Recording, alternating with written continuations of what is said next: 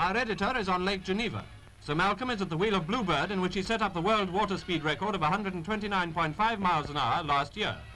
To improve on such a mark, ideal conditions are required and a number of preliminary runs have to be made.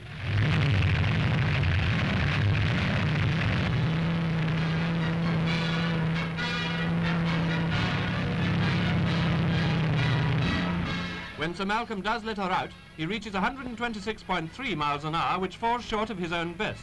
But don't be surprised if at any moment weather conditions prove just right and he smashes the world record again.